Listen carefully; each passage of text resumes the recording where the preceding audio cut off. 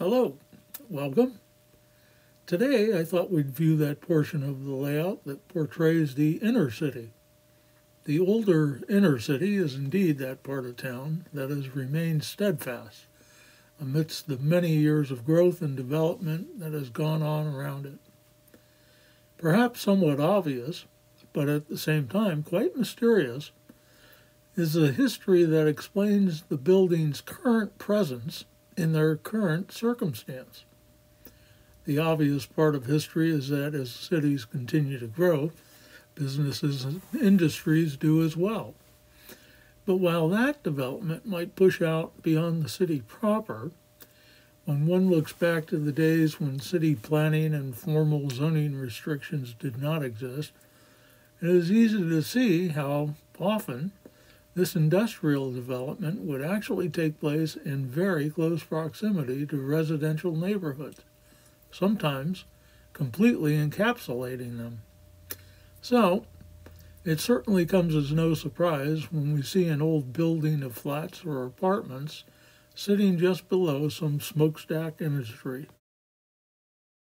There was a case in the early history of this town where an enterprising group of men built a manufactured gas plant very near an early fashionable neighborhood of well-to-do families called South Park.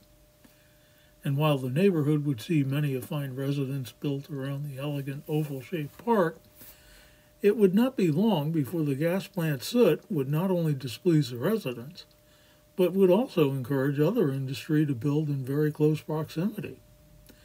And while life continued for these well-to-do for some time, the neighborhood would eventually fall out of favor, and the area would become somewhat depressed from what it had been. And so, the mysterious part of history is wondering why, or how, some of these residential neighborhoods would survive. And, in a time when the so-called little guy could do little to stop the so-called march of progress, the reasons for whether their neighborhoods would continue to survive or face the wrecking ball would become, I suppose, simply a pragmatic exercise to all concerned. For instance, if the lot that a building might rest upon, perhaps by its lack of size or poor location, had no appealing quality to anyone interested in redeveloping it, then, of course, the lot and its building would simply continue to stand. I suppose if the landlord figured lower rents would still justify keeping the building, he or she would probably maintain the status quo. But if the contrary were true, the landlord might start looking for an arsonist, and then the lot might become a parking lot. But you can see what I'm getting at.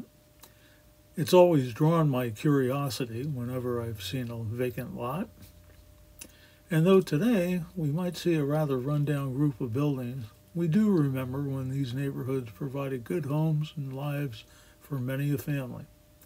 So, whether the front door to your apartment or flat was next to the neighborhood shoe sign stand or at the back of the building, it nonetheless was never far from the rest of your good neighbors. Certainly, among the most charming features of these neighborhoods were the small corner stores that seemed to be on every corner. Long before the age of supermarkets and DoorDash or Grubhub, these corner stores were vital to their communities. Certainly not just convenience stores like 7-Eleven. They offered almost everything a household would need, from meat and potatoes to veggies and fruit, from milk and butter to eggs and bacon, with most of them, if not all, of course, offering a very wide assortment of liquor. But perhaps the most intriguing thing about them was their out-on-the-sidewalk displays of fruits and vegetables. Right out front, under the awnings, would be crates and crates of produce. And while I'm sure it happened, still, it never seemed that anyone would just walk away with an armful of it.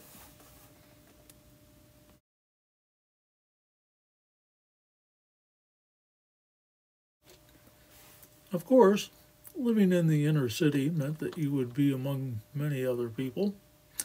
And while this ain't for everyone, it did offer the opportunity to befriend many. And I believe, much like a small town, most everyone probably knew most everyone else. However, with everyone being in such close proximity, I'm sure there were always going to be some times that conflicts might arise. But that's why we have the cops, eh? But better yet, let's shake hands, head down to the corner bar to hoist a mug with each other. After all, tomorrow's another day. And besides, the 38 will be here soon enough to take you home out in the Richmond.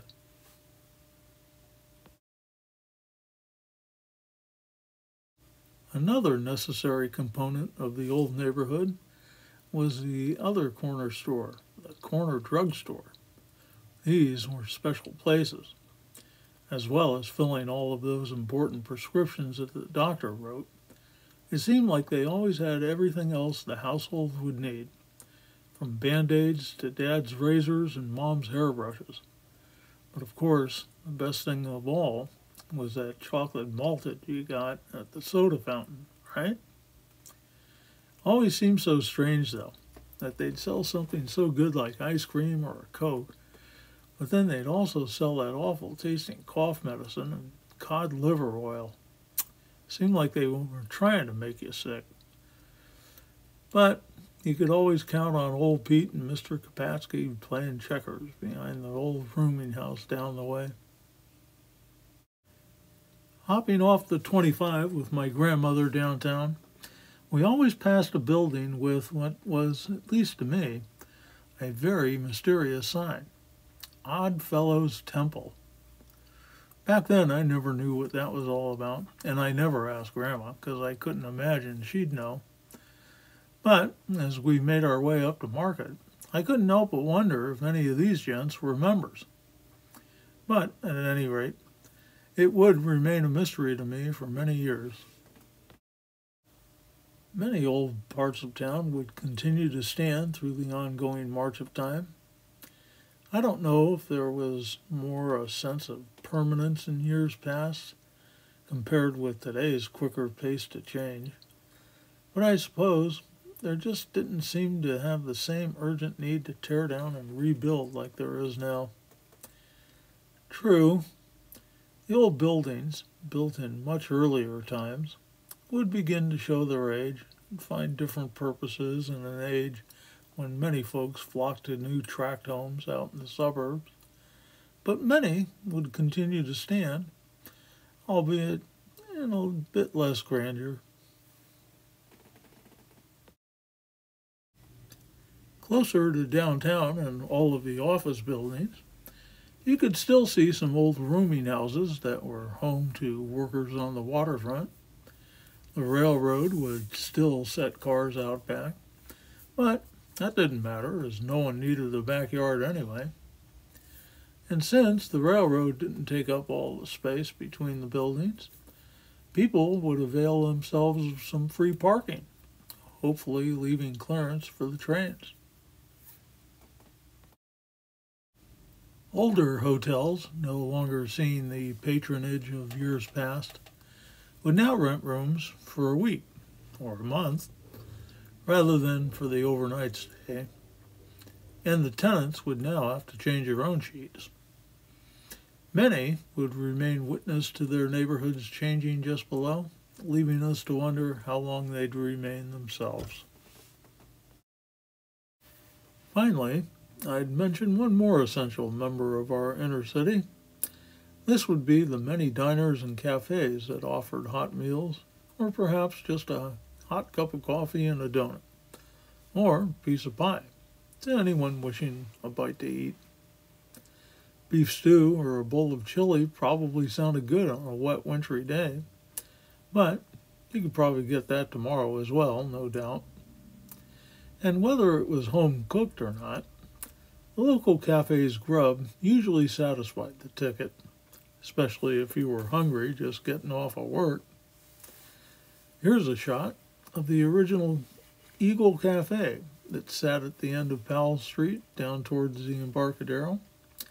It was moved just across the road and hoisted on top of Pier 39, where it is today. Inspired by a small diner of the very same name that sat below Telegraph Hill, just behind the State Belt Roundhouse long ago, here you are invited in for a meal and a better time. Though, I'm sure FDR never had a cup of joe here. I'd bet his portrait is hung up behind the bar. And though we're reminded of those times that weren't as good, it's still good to see folks enjoying some time together at the counter. There were many little diners around town. Many were simple affairs, just a small building on a small lot that might have room to park your truck while you grab some lunch. Others sat among the stores of small business districts, but all of them were there to offer a bit better time in our inner city.